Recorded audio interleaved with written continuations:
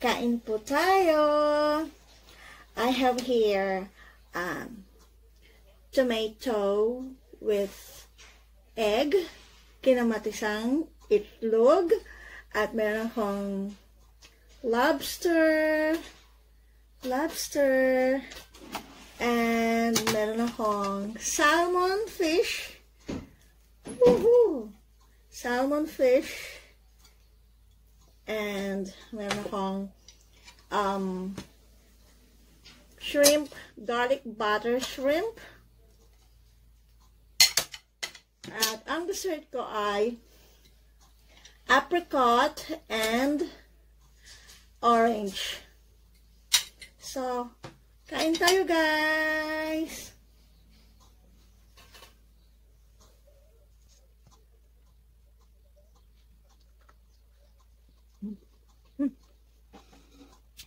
Meron nga pala akong cauliflower. Open the TV. What's that? Oh, everything up.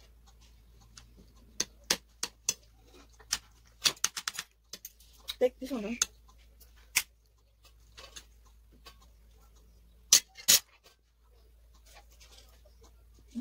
Yum. TV. It's heating up.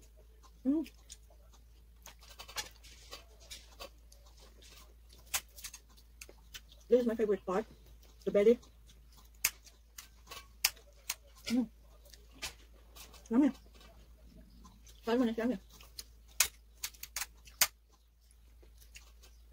Beautiful.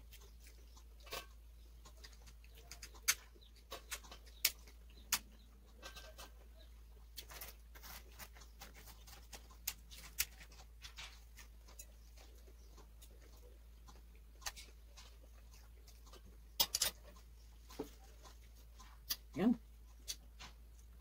Yum, yum.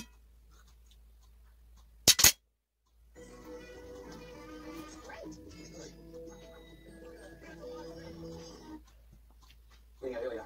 And if there's one thing that holds true with fishing, when you go, if you just get a bit early in the morning, you're going to get a chance of getting that early morning bite. And all there is hope that today is the day. I really want one of these fish. This is the day. Today's the day, is it, boss? The chaos that comes, there is no deal. The French also have just said, because of this new strain of COVID, that there is no travel from the UK into France, including a travel linked to the transport of goods. So that will add to the anticipation and the anxiety as well in London. Boris Johnson has also pretty much just cancelled Christmas. It will be quite a rally for him to cancel Christmas and lock the rest of the deal within the space of 50 days. So the deal is going to happen. Right, it is not something that I would want on my political record if I were him. At least 100 people have been detained in the Borough capital on Sunday during anti-government protests. As demonstrators announced almost terror, they actually a long-time person right on the centre. The opponents say the vote before Let's close the door for a while. Let's close the door for a while. It's noisy. An opposition coalition in the African Republic is calling for elections to be postponed just 1 week before the vote. The first time the day after the government defeat former president François Bozize of attempting a coup, that claims he's behind the alliance of rebel groups that have on the capital.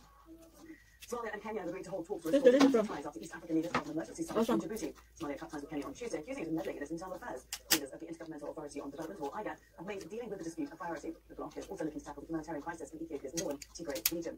Mohamed Dado has more from Djibouti. Officials of the regional organization IGAD are calling the summit a success. They hailed a breakthrough an agreement between the Kenyan and Somali leaders to hold talks and resolve their dispute through dialogue. The dispute between Kenya and Somalia dominated talks at the summit. The President Ismail Omar of Djibouti and the Ethiopian Prime Minister Abiy Ahmed are said to have played a crucial role in meeting the two leaders separately, and then later they went on bringing them together in the same room so they have face-to-face talks. And it said there they agreed to. No, because the one you're eating is raw. No. The chairperson of the African Union, Musa Faki Mohammed, in his address to the regional leaders, said the dispute between Kenya and Somalia was undermining the efforts to fight out the African peacekeeping mission in Somalia, AMISOM, which Kenya contributes thousands of troops. Kenya also pays costs to hundreds of thousands of Somali refugees and has been crucial in efforts to find peace in Somalia in the past. Kenya has always denied that it's interfering in the internal matters. Look at that one. Look at the meat. Oh, look at the meat. Yummy. The federal government and the Tigray regional administration, something that the government says it has now the upper hand, and the leaders who are gathered here in Djibouti today pledged to assist the Prime Minister Abiy Ahmed in dealing with the impact, the humanitarian situation that resulted from the war. Attacks by armed groups have crippled agriculture and other economic activities in northwest Nigeria. Its estimated output in the area has dropped by as much as 60%. After Idris reports from Katsina that hundreds of people, including school children, have recently been abducted. In northwestern Nigeria, where armed bandits roam free, mass burials are a regular event. Hardly a day passes without an attack on a village somewhere that leaves either dead or injured, and those taken hostage. Entire villages have been sacked, crippling local economies and social activities. if you compare the amount we spent in over 6 years in terms of trying to control this, the loss of man hours by farmers that could not access their farms, the loss of working food, the loss of cattle, the loss of means of livelihood, people who cannot access their farms. The content is getting it has negatively impacted on the lives of our people. The violence that began as a localized conflict between farmers and cattle herders in just one area has now escalated to a full-blown crisis affecting the whole region and beyond. The recent abduction of hundreds of school children by those the government describes as bandits underlines the worsening security situation in northwest Nigeria. Many farmers here have been forced to leave their land after being unable to pay off their outgrowths. We'll find a farmer who can farm about 10 to 20 hectares. But due to distance security, they cannot be able to farm their farms. And even the small farmers who are able to cultivate, let's say, 2, 3, up to 5 hectares, they were also being forced to abandon their land and be inside the town just to take the food against the insecurity. The Cattle Herders Association says nearly every member has had some animals stolen. Here at the cattle market, there are only a few animals on display, raised by armed bandits of the previous stocks, and potential buyers are staying away. And in the grain section of the market, it's a similar picture. The Northwest is Nigeria's main grain and cereal producing region. The fighting here sparked fears of food shortages in the months ahead. With attacks now growing in number and sophistication, reassuring words from the central government offer little comfort to those facing such violence and the misery it brings. Ahmed Idris, Al Jazeera, Northwest Nigeria.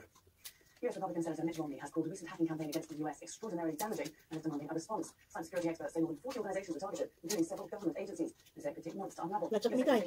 Wow, behind the attack. Moscow has denied. Wow, that's nice. Trump tweeted that China. Not much on this one.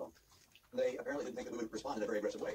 And I think all those things have to be addressed. I think we have to be much more serious about our cyber capabilities, offensive and defensive. I think we have to have a rethink about that at the Department of Defense, as well as our other agencies. And I think we have to have a very clear-eyed approach to how we deal with Russia going forward. This demands a response.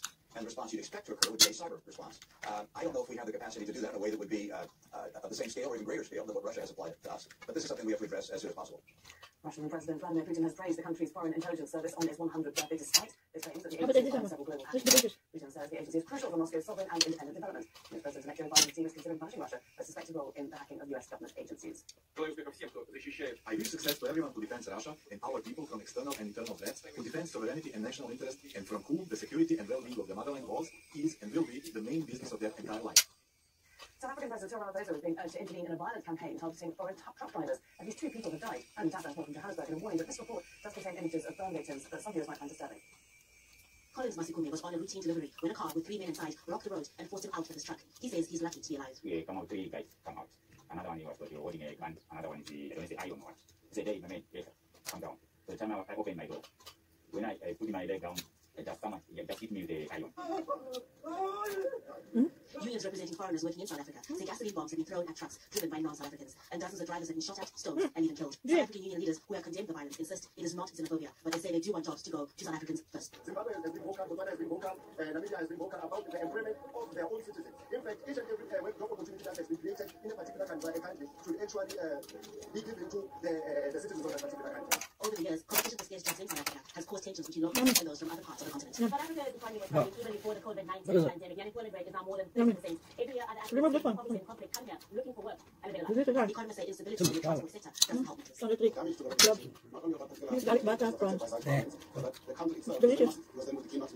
It's not like we're the only people producing anything. You know, people are buyers all over the world. They've got options. They can go to other countries as well. President Cyril Ramaphosa has been asked by unions and business leaders to intervene in what is seen as a growing crisis in South Africa's trucking industry. The foreign drivers say they have no choice but to carry on working. Violence or no violence, they have families to feed.